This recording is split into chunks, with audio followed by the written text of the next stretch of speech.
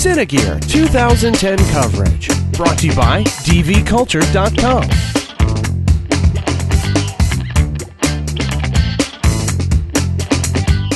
Hi, my name is Stefan, and this is the C-MOCOS rig.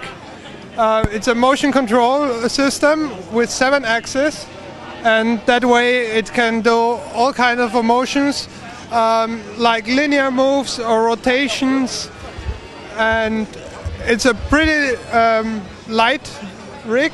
It only weighs 14 kilo, so you can carry it around and do motion control where bigger systems don't fit.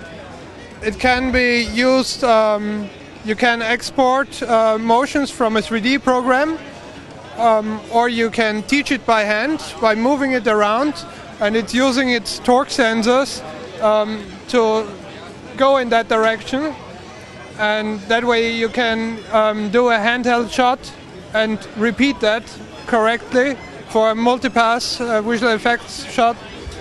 Check out dvculture.com for further coverage.